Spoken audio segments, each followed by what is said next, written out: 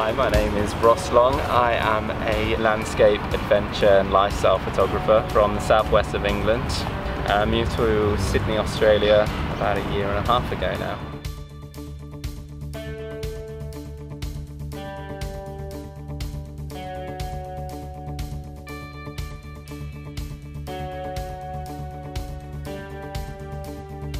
My main job is actually as a risk analyst. So a risk analyst is somebody who goes into a business and assesses their operations for operational risk. How I got there, I trained as a chartered accountant with Deloitte. We were like a real big multinational firm. And then once I became chartered, I then moved to Australia with Deloitte. So they shipped me out here.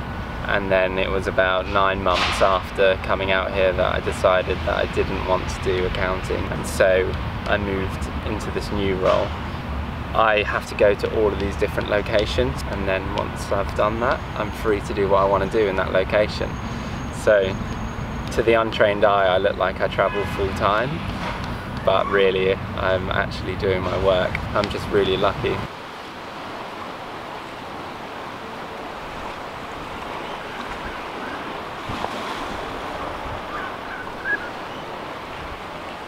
Photography for me was something that my dad did. And he used to always put sparklers around our heads when we were kids, so it created like a halo effect above us and all these funny things with lights, and it was always something quite amazing. I think I always had that passion and love for photography. It just became an obsession, just becoming more of an adventurer than a photographer.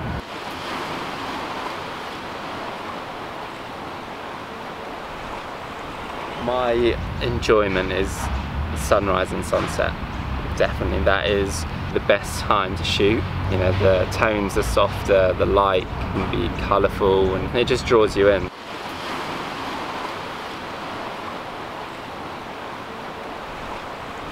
The happiest time is when I'm shooting sunrise, sunset. That's when I'm like relaxed.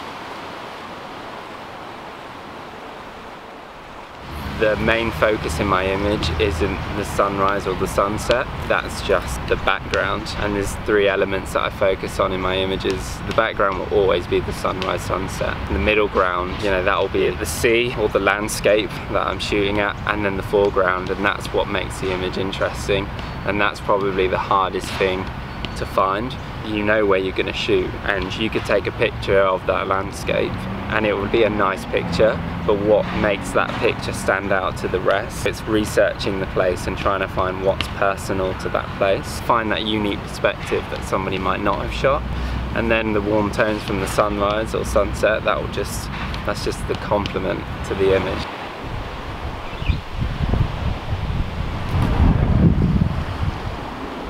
You'd think living in Sydney that you're always surrounded by perfect sunrises and sunsets, but as you can see today, for example, it's not the case, because you either have too much cloud, so you don't get one, or there's no cloud at all.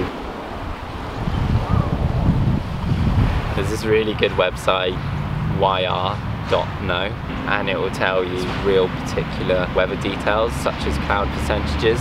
So you got 3 levels, you got low, middle and high. And high is what you want, that's what creates that burning, the red sky.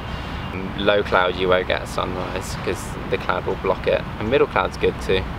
Middle cloud's quite nice.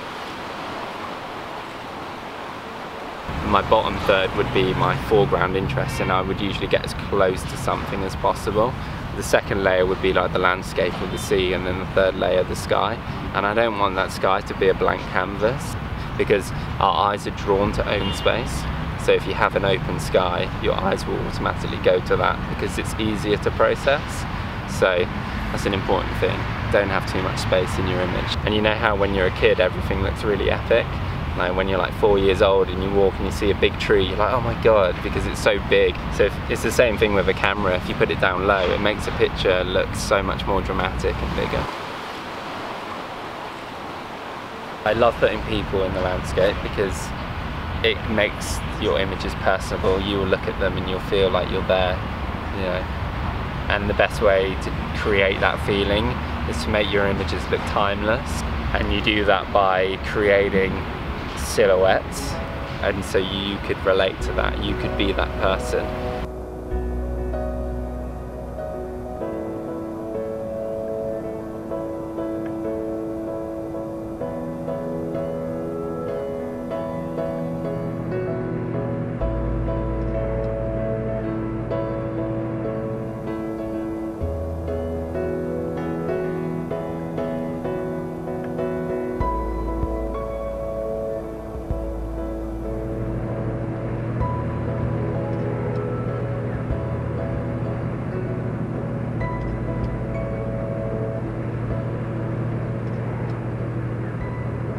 shooting the Opera House, you gotta expect that you're never gonna get a unique image. How many people take a picture of the Opera House every day?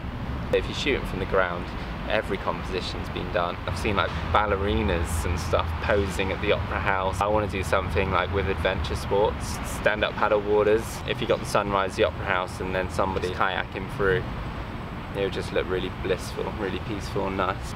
It doesn't matter how many times you go there, you know that you're not going to get the most original picture.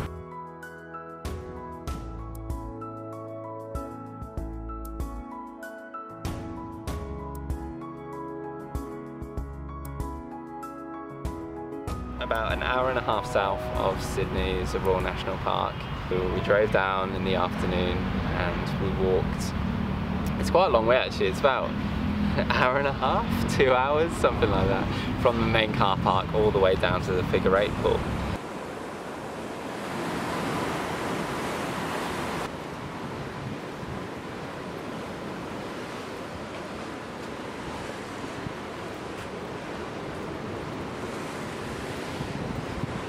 Then you've got to time yourself for the waves which come crashing up, and once they've settled then you run across, scurry across as quick as you can.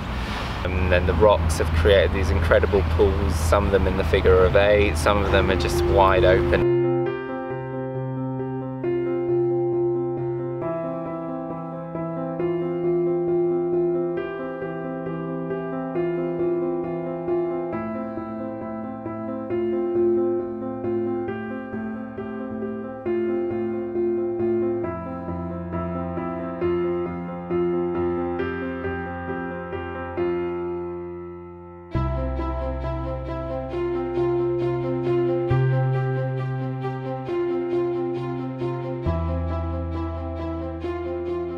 The beauty of going at sunset is that nobody sticks around because it's such a long walk back that nobody in their sane right mind would want to stick around till sunset. They'd rather get out of there whilst it's still light.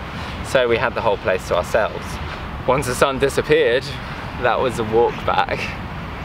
So we started walking back in the dark.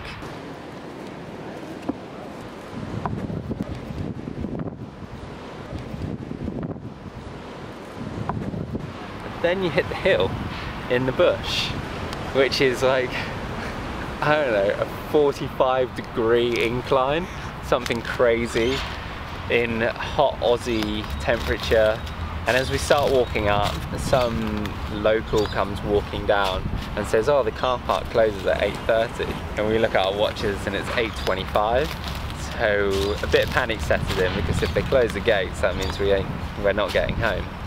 So I decided to run up to the car to ensure that the gate doesn't get closed, which was about a 10-15 minute run uphill.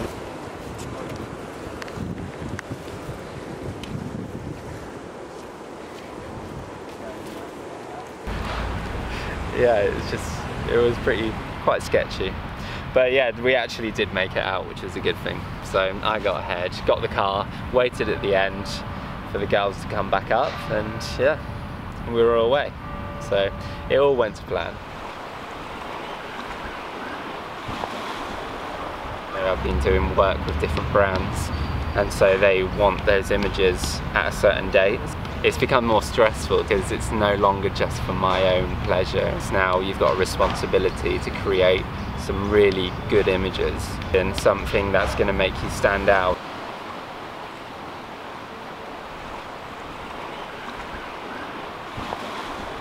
Photography is one of those weird things which can be really sociable or antisocial. You notice here in Sydney there is a very close group of photographers. It would be nice to go and shoot with them, but at the same time, when I'm with people I get distracted, so I can't take as good of a picture as I might when I'm by myself, because I'm English and very polite. So British politeness means that I have to make sure they're okay, and I won't maybe find the best spot. I'll be like, oh no, you jump in here, you jump in here. If there's 4 people taking the same picture, you're going to be the 5th person replicating the same image in the same location. Whereas if you were to go somewhere else on your own, you're the only person there to have that image. And if you're shooting for yourself, it doesn't matter. But for me, like, I'm shooting for myself, but at the same time I'm shooting to get myself, one, known, create something unique, and thirdly to be able to sell and actually make some form of income on. So if you're shooting images which everyone else has, why would they buy them? Whereas if they've got something that just you have, they'll buy it, but they'll keep coming back to you because they like your style and it might be an original shot. The actual shooting is probably only about 10% of the whole process. It's really important to get the planning. There's so many elements that you need to factor in. I'm always trying to find new locations, so if you look on my Google Maps, there's just millions of pins all over the world, and I've written notes on why that's a cool place or the time of year to shoot there. And the main things that you need to factor in, one, obviously the weather. Second biggest thing is tide. The tide is probably the thing I check the most. With the figure 8 balls, if you went there at high tide, you wouldn't be able to see them. And then mountains and landscapes, that's really, really difficult to plan, because if I'm shooting mountains, I'm obviously away, so I have a limited time, so I have to deal with what I'm given. And weather is the most important because of safety. And that's hugely important, because I've been caught out a couple of times at the top of mountains where a weather front's come in, and if it starts throwing it down with rain, the ground becomes slippy.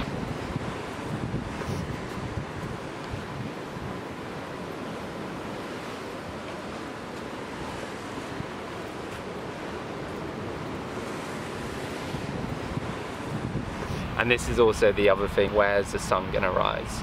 You have to align the sun where you want it, otherwise it could look out of place. For example, in North Narrabeen Beach, there's a jetty that heads straight out into the sea, like into the horizon, a perfect straight line.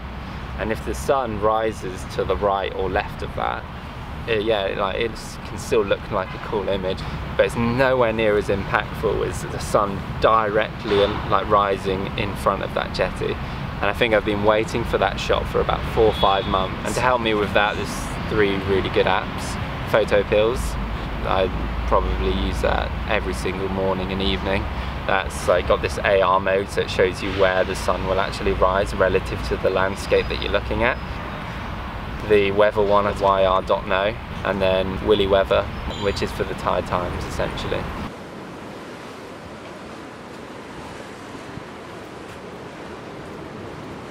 I'm going on a trip to New Zealand, and every morning I've been spending about 2 hours planning. The main thing I want from New Zealand is mountainous landscapes, so you want to find out where that is. Then you need to book all your travel, and then I want to sleep in the mountains, so you want to see, is there huts? How long does it take to walk there? How long to walk back? Because if I'm going to do a 20-kilometer hike on one day, will I have the energy to do it the next day? All of these things just help you to be prepared, because there's nothing worse if you rock up to a location, say 5 minutes before sunrise, and you've missed the best bit.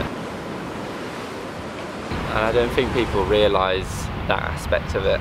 It's they see a beautiful end product, but they don't realise that I've pumped about 60 hours of planning into just that one image, and maybe spent $1,000 or something just to do that one image. The amount of money to spend just getting to a location, and just for a photo. But doing it full time, right now it's definitely not realistic, just because I really like the job that I have, and I get to travel more than what an actual photographer would, because all of my expenses are paid for. And all of these places, if I was doing this full time, I'd never be able to afford it. So I speak to a lot of photographers who say you are the luckiest person alive, because I don't need to worry essentially about getting the perfect shot to sell. I'm happy with the image, whereas if I know I have to get a good image to sell, to make a living, be like, oh my god, I need a good image, I need to eat. But one day maybe, if I was going to be a full-time photographer, I would rather be like a full-time adventurer. So it would be a case of traveling constantly, going to remote, unique places that other people don't go to. I wouldn't want to be your wedding photographer, your portrait photographer, or anything like that, because that's just not what I'm passionate about. It has to be the landscape. A lot of my images that I've sold the most of, I don't really like that much. And the images that I love to death, are the ones that don't do as well. It's really weird. There's no predicting it. That's why you just need to shoot for yourself. Just shoot what you see and just shoot at every opportunity that you get. Just get out. It doesn't matter if you're shooting on an iPhone or a really basic camera. Just if you're not there, then you're never going to have an image and you're never going to develop. So shoot for yourself and just shoot. Just get out there. You only live once, so you may as well fill like times like this with good memories.